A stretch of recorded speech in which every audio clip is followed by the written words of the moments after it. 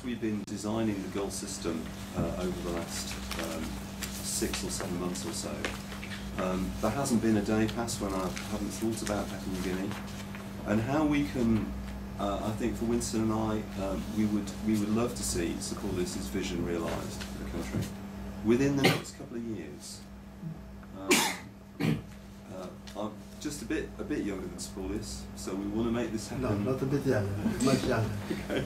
We want to make this happen quickly. So if you can imagine, as Winston's been saying, as many government departments as wish to, engaging in this practical form of active learning. So trying to learn how to be the best professionals they can be, trying to make better use of the resources, trying to find breakthroughs and more effective solutions to the country's challenges. And then that's cascaded downwards. So that rural development, for example, as they themselves become effective action learners, we encourage them to pass that on. There's no charge because actually the World Bank will support that. All we need is just enough money to pay facilitators and to cover the central costs. So we don't need a huge amount of money to enable thousands of people to participate, inclusively, nobody left out, cascading from top to bottom, from bottom to top, upwards. So rural development, working with the various agencies it works with, it passes on its action learning skills to those in the villages and elsewhere.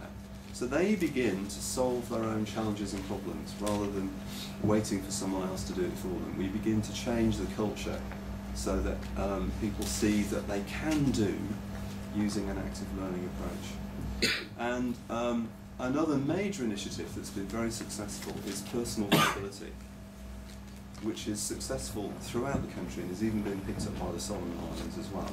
So what we will be doing is working with the personal viability team as they do their training. Those are our inputs and our process is about outputs. So once you've been trained on something, take that input and do something useful with it. And if you do that, you produce an output which we can certify. So our aspiration is to build and encourage and enhance the excellent work done in personal viability.